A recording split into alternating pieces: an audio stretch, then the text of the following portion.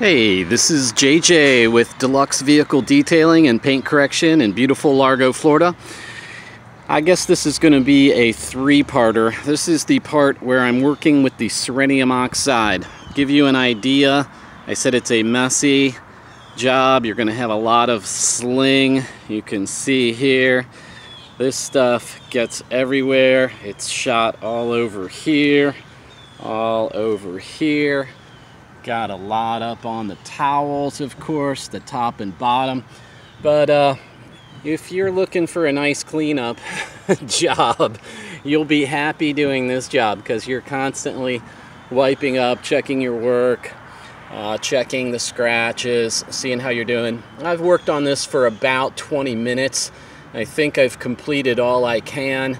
The Cerium Oxide dries out quick. You're constantly using your spray bottle, keeping it wet.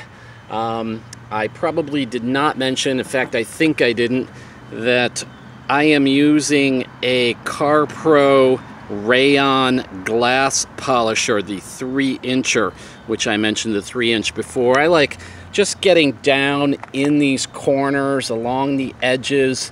You got a little bit of a problem with a drill with the upright like this. I can kind of make out a little bit of what I'm showing you.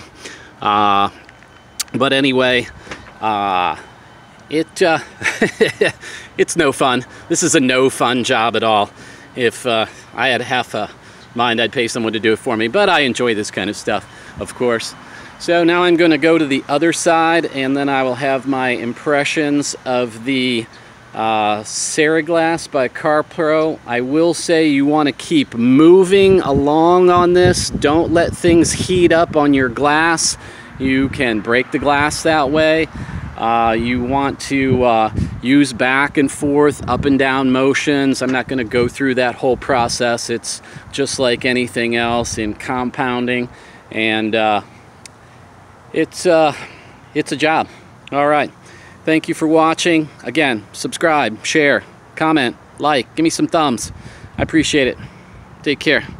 Bye.